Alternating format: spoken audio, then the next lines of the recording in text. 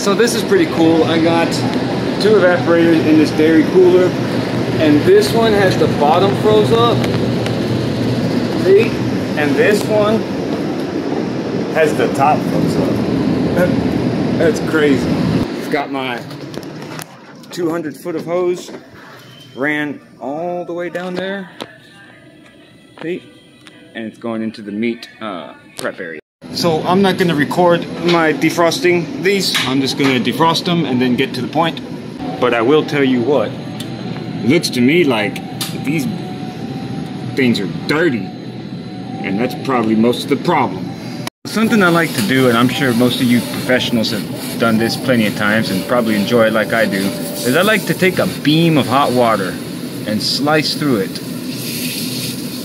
Sometimes when you got big chunks, it's faster to do that than it is to do it any other way, see?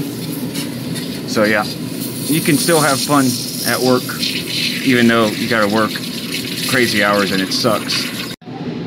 A slice right through it.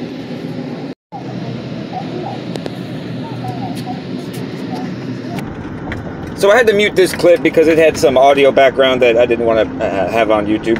But just look at how dirty it is. That's the whole purpose of this little clip here, is just to show, even before I got the ice off, just the kind of stuff that I was rinsing off and just how bad it was.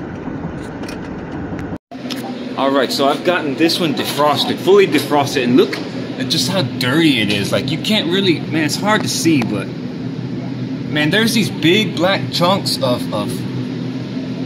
filth in there that I've forced out of the coil. You see, it looks like, man, it looks like bugs or something.